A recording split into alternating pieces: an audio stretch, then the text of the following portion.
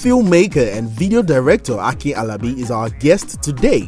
We engaged him on a number of issues and his recent venture into 3D cartoon animation, plus his latest project on Moremi. Sit back and enjoy. For almost a year now, I've been working on some projects that have been like on the ground, and basically those projects have been geared towards cultural preservation.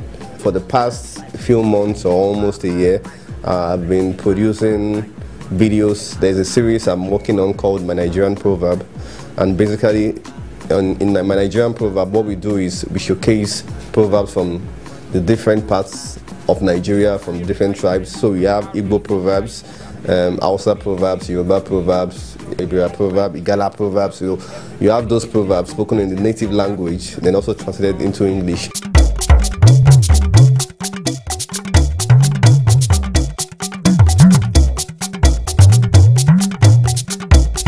I'm doing a storybook, cartoon storybook on Moremi, and I'm also intending to do a 3D animation movie of Moremi later this year.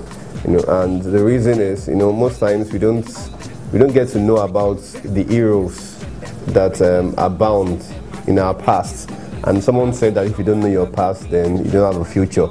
So for us to really know who we are, where we come from, we need to go to our past. And one of the things that, one of the people that we have, that really did well in our past is the woman called Moremi. Gunda baba ya hango, yaro ko ya hau dala da dogon dutse, ba zai hango ba. What an elder has seen, a child who has climbed the rock of Dala cannot see it. One of the reasons why I decided to do this project, especially the Proverbs project, in a cartoon version is, number one, what appeals to kids especially is cartoon. So if you want to talk to a child, you need to speak with cartoons. So that was why I did the cartoon version, less words, less talk, more of cartoons.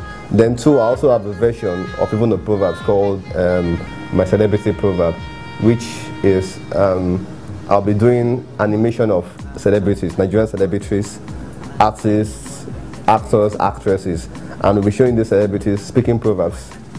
Yeah, animation, speaking proverbs. And this is designed to appeal to the youths, not to the kids.